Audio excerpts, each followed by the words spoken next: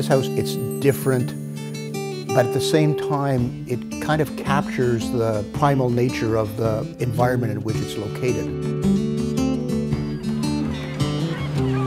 Hi, I'm Brian. Hi, I'm Denise. Welcome to Trio Bruges, which is Old English for tree bridge.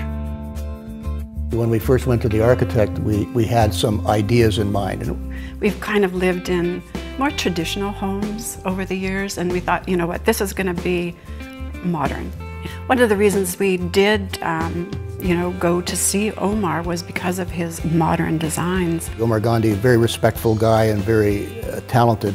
We came out here with the sketches that he'd produced and we went, wow, yeah, that's the house. It's like a fortress, but it's also very warm and cozy, very livable. And it's respectful of the environment. I think that's an important thing too. And of the history of the area. You know, the roof, it's called a gambrel roof. It's reminiscent of the barns that dominate the farm landscape around here.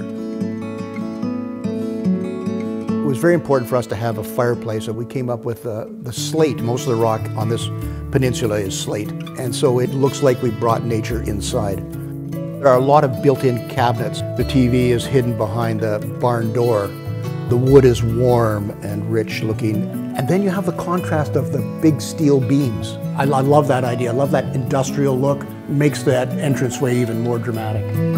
This is it was one of the most important rooms as far as I was concerned. I love to cook, been in the restaurant business.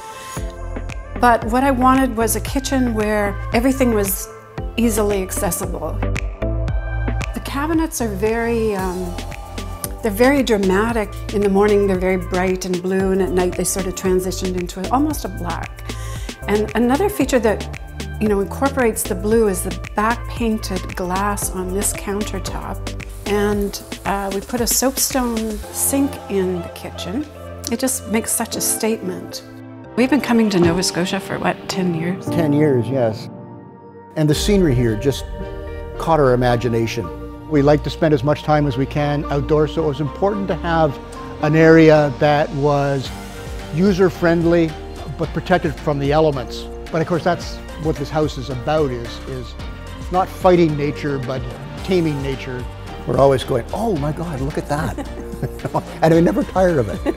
This is really peaceful and really relaxing, and it's good for the soul. I feel very connected to the land. You become sort of part of it. You watch the weather, you can see it changing hour by hour practically, and it's an amazing place.